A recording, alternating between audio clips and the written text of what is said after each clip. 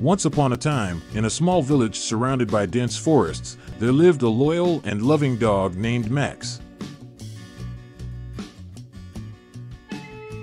Max was a well-known and loved member of the community and spent his days playing with the local children and guarding the village from any potential danger.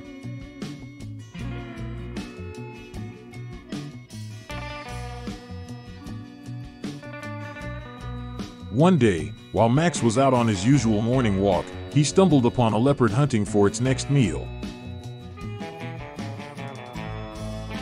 The leopard, sensing an easy target, viciously attacked Max.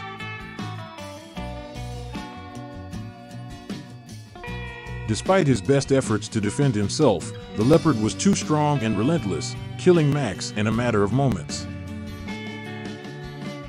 The villagers were devastated by the loss of their beloved companion. They mourned the loss of Max and remembered him as a brave and loyal friend.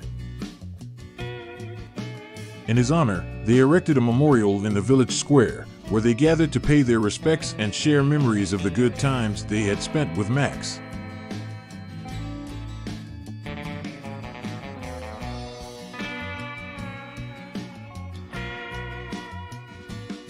Although Max's life was cut short, his memory lived on in the hearts of the villagers, who continued to honor his legacy by protecting their village and cherishing the bond they had shared with their faithful companion.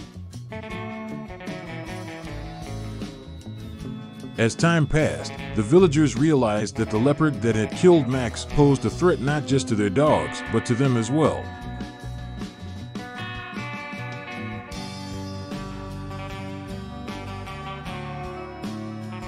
They knew that they needed to take action to protect their village from the dangerous predator.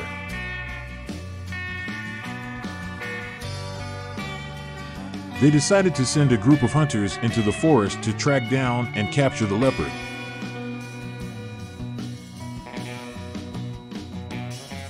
The hunters spent several days in the forest, scouring the area for any sign of the leopard. Finally, after much searching, they found the leopard's lair and carefully approached, ready to capture the animal.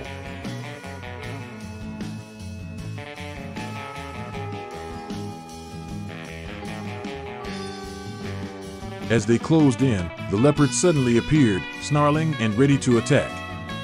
But the hunters were prepared, and with quick thinking and expert marksmanship, they managed to capture the leopard.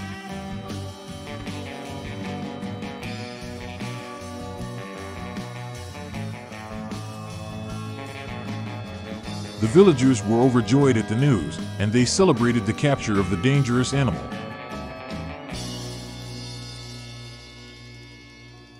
But they also realized the importance of respecting and preserving the balance of nature, and they released the leopard back into the wild where it belonged.